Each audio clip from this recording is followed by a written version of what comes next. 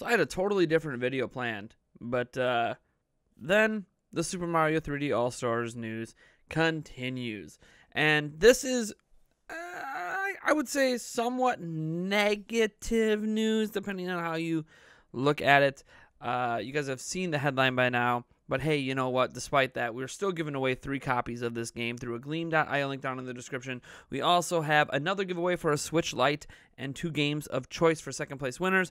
Laundry list of ways to enter down in the description as well. The primary ones being subscribe to the channel, hit the bell icon.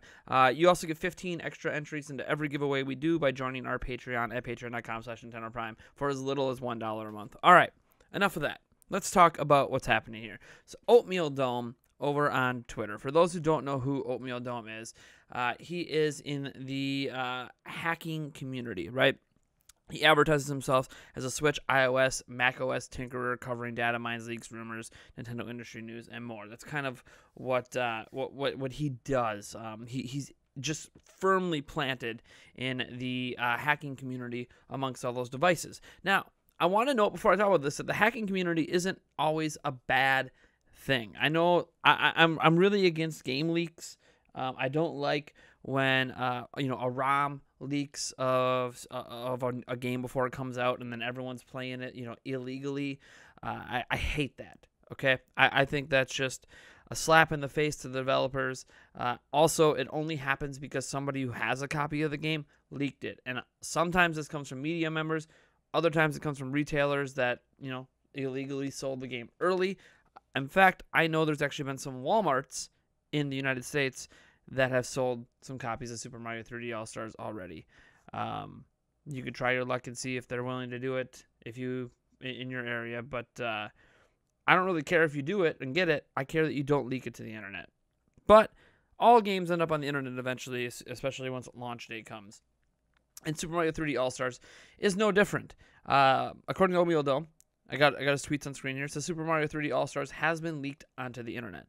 Now, again, hate leaks. I hate when games leak like this, but we do learn some interesting information, and that's what we're going to go over today.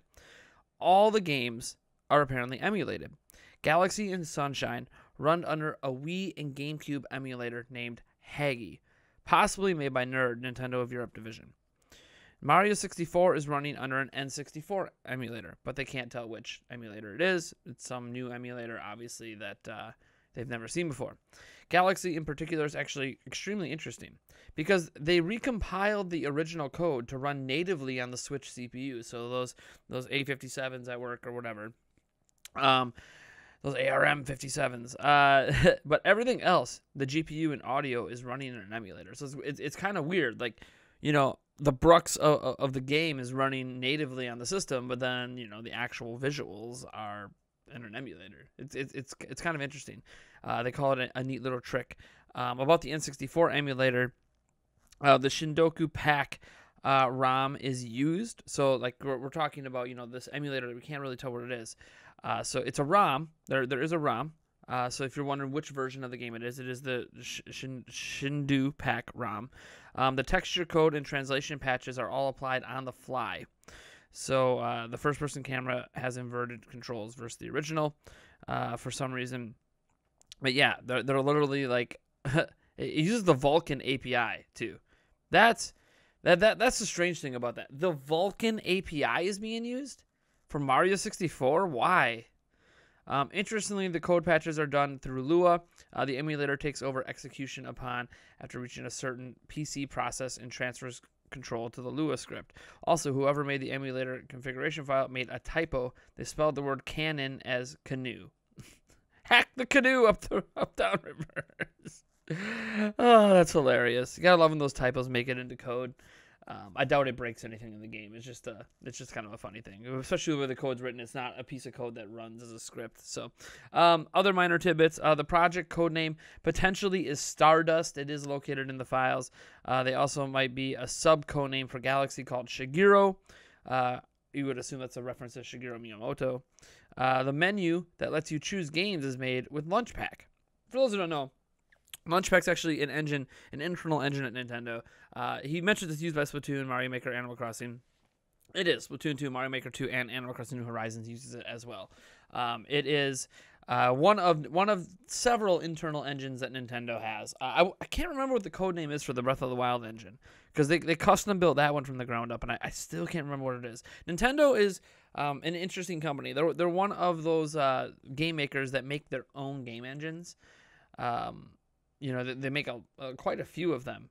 They're not like Ubisoft or EA, where they make, like, EA's got like Frostbite, and we got Snowdrop with Ubisoft, and they like take that engine and try to apply it to everything. Although I think Ubisoft, I think, is still using some of the Anvil engine for some games. But it's interesting that Nintendo does that, because there are other companies that just literally use like outsourced engines. Nintendo has been dabbling with Unreal Engine 4, so you could see that apply to more games, but that's got nothing to do with this one. Lunch Pack is how the menu is done. But I think what's interesting is that the games are emulated. Now, I had a sneaking suspicion this was the case when they announced it, because I mentioned one of the, maybe the most disappointing thing when this pack was announced was just how little work it seemed went into it in comparison to pretty much all the other old games that have come back. We got the Crash Bandicoot, we've got the Spyro trilogy, we've had all these other games come back, and we just have seen much better remasters or remakes, if you want to call it. Final Fantasy VII, is maybe at the top of that list. We've seen Nintendo even do better with these games when they've brought them to platforms like the Nintendo 3DS. I mean, that's like let's forget what Activision and other companies are doing, Square Enix. Let's just look at what Nintendo's done. Ocarina of Time, brought over to the 3DS, completely redid the visual style, added some new features. Majora's Mask, brought to the 3DS, completely redid the visual style, literally added new content into the game. Fishing is now in Majora's Mask in the 3D version. Was not in the original. A whole new area, right? They brought Mario 64, I think, back in the day over to the DS. Added a few new features. It's weird to me that Nintendo has brought these games over to other platforms and simply straight up added features. I mean, this isn't Nintendo per se, but even Hyrule Warriors, like the Legends version, was brought over. All new content, new features. Like, Nintendo has done, or been part of these jobs where they take their old games, they bring them to new platforms, especially like the N64 and up home console games, and when they do it, they tend to do more with these games. I mean, even when you look at 3D World, right? Super Mario 3D World that we're getting next February, they added new content. They potentially tweak the game because it looks like it even runs faster. Like you literally move faster in the game, not like a faster frame rate, but like the speed of the characters is faster. These tweaks don't appear to be present here.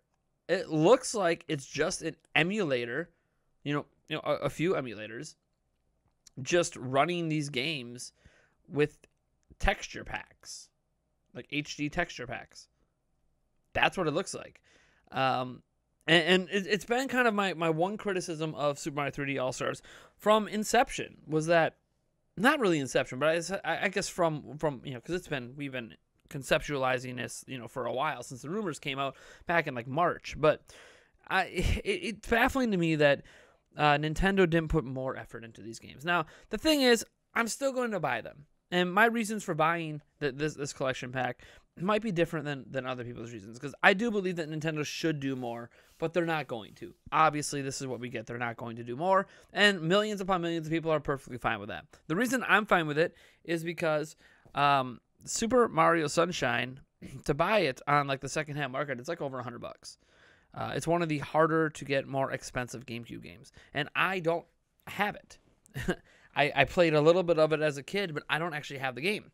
So I really want to revisit it. And I could technically do it illegally. I could just get a ROM. But I don't believe in the emulation ROM crowd when it comes to just playing games illegally. Now, I believe if you own a game, you burn your own game from your cartridge or disc to your computer, and then you want to do some fun things with it, great. You want to add HD texture packs, you want to play Breath of the Wild in 4K 60 FPS on your PC with a 2080 Ti or whatever, that's fine. Do that stuff. Insert Shrek into the game, like, that's cool. Do whatever you want with your own legal copy of the game. But I don't believe in these people that just download these ROMs and just never buy the games, or even download the ROMs and can't find their copy of the game. They're just lazy and just, what, like, I don't I realize it's harder for certain consoles and games to get them, dumped onto your computer in a usable form. But you know what? I just don't like the emulation ground, and I don't own Super Mario Sunshine, so I'm not going to go download it and play it illegally on my PC. It's just not something I'm interested in. So that's the primary reason that, with the price of it on the secondhand market, that this is worth it to me. And obviously you add on that I don't have to do any modifications to it. I don't have to install any mods. It just will be in widescreen at 1080p. That's great. And I get the other games along with it. There's also obviously the collector in me. I'm obviously a Nintendo collector. You guys have seen some videos where I've been on camera, and you'll see, a gaming collection of stuff behind me. You guys know I like collecting things. So obviously there is the fact that this is a limited time release. As much as I don't like that Nintendo's made it a limited time release, we can't help but notice that despite being a limited time release, that just makes it a more collectible game. It's just a more collectible collection. That 35th anniversary notations on it, the 3D All-Stars, logo, it's a collectible now. I owned Mario All-Stars back in the day on SNES, so I might as well own the 3D version.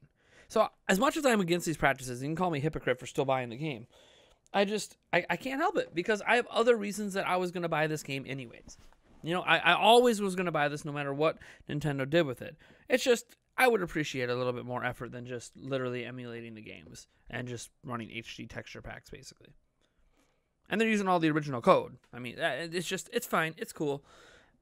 This shouldn't kill your hype for 3D All-Stars. I think I actually have one more kind of negative story about 3D All-Stars today. It feels weird. We go from positive stories to negative, but you know what? That's just the way things ebb and flow, I got 3-4 videos coming for you today, so there'll be something positive in there somewhere, I'm sure. But anyways, thank you guys for tuning in, and I'll catch you in the next video. Yes.